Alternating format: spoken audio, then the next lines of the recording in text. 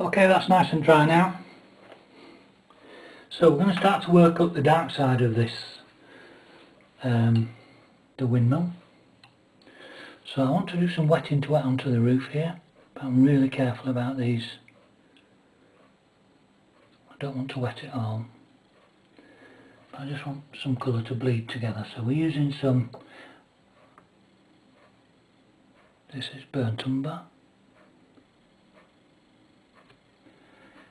And we're just going to add to that a little bit of this indigo, which is a beautiful combination of colours.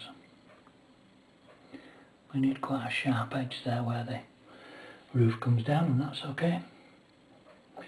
Just going to add a little bit more interest on this, the light side, just with a little weak paint. I'm just going to force that down, and again just a moist brush in there. A little bit more down here just to define that roof, because it gets a little bit lost just there. Yep, that's what I'm after. Yeah, that looks suitably tatty. And then using pretty much raw burnt umber and sepia. This is actually made up of timbers that are all different lengths and shapes. So I don't want to, this is the dark side, so I don't really want to see many of those well defined. But just under the eaves, this is a really neat trick. If you add some dark underneath a roof like that, it always looks like it's overhanging because there is shadow down there. And again, I'm just adding a little bit more local colour just to make it a bit more interesting. Being careful to avoid my handrails. A little bit of dark underneath this roof line, and then a little bit of blue just tucked right under there. Just going to wet that first now. Just want some bleed. See how it just moved down? Just what I wanted. Yep, that's convincing.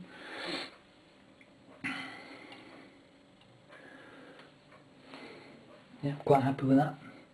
Then we're going to put the lower part of this. This is the big timbers that are underneath here.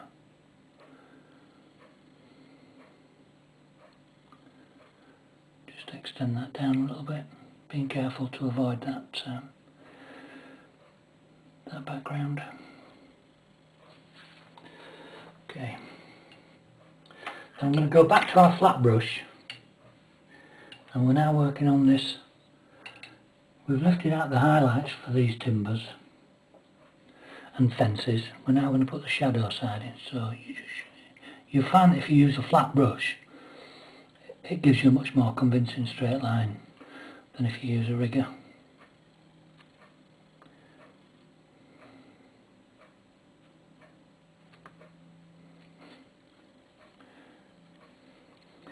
And if you recall, we were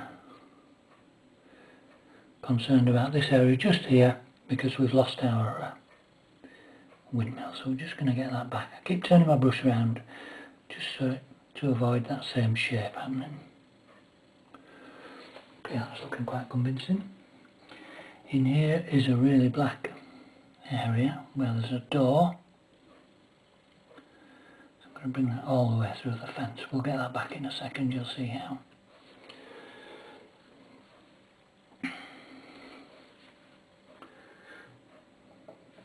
And again, using the dark.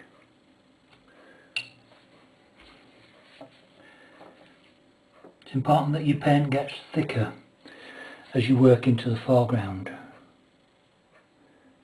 because then you start getting these, what I call sharps, which means that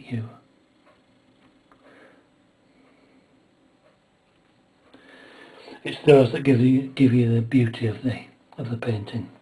Just these very dark bits. Can you see how this goes on and then suddenly the whole thing comes to life? Yep, that's okay now. do a bit more work on these steps.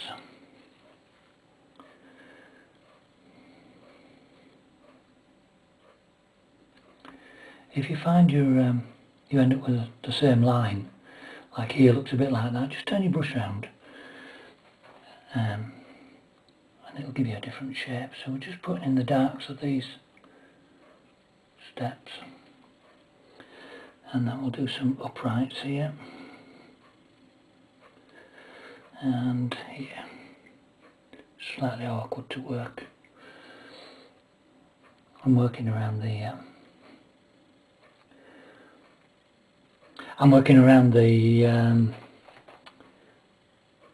tripod here, so it's a little bit awkward.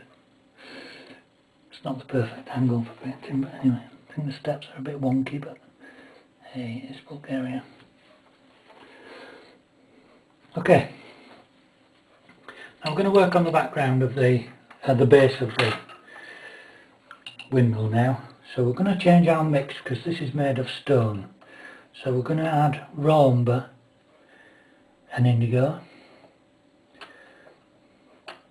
That's a great colour mix actually for concrete too, but you can use it for old stone. So we're just going to allow a bit of bleed in there, and we want this to be dark here. Just working around them steps, and this just going to indicate some rocks, just adding some more dark into that. This is using a bit of sepia. There is actually, I think, down in this area here, there used to be steps down here, so presumably the guys that were moving the thing around could get some purchase with their feet. So I'm going to paint this foreground fairly loosely. It's all about this study of this windmill, it's not about the foreground, but I want to indicate. So I'm just using a wet brush. A bit more blue in there. I'm just trying to paint this very loosely.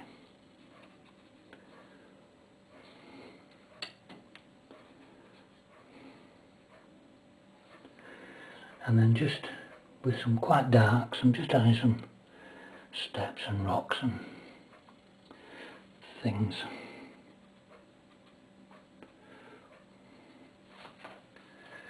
And if you want to draw into this, you can do this with a stick or one of these reed pens. You can draw. On the original picture this was quite grassy, but you can draw with this, I can draw with this, all of which gives you interesting effects. Okay, yep, getting there now. Gonna just carry on the island or the hills in the background here. Just want to indicate something happening here. Just being careful not to touch these areas that I've just painted. I don't want that to bleed too much, so I'm just going to drop in some fairly wet paint into that area. I want to keep this edge here because this is what they call counter change, which is basically the contrast between light and dark, and it's a really nice area of the picture. So being God, we're going to get our lighthouse back now.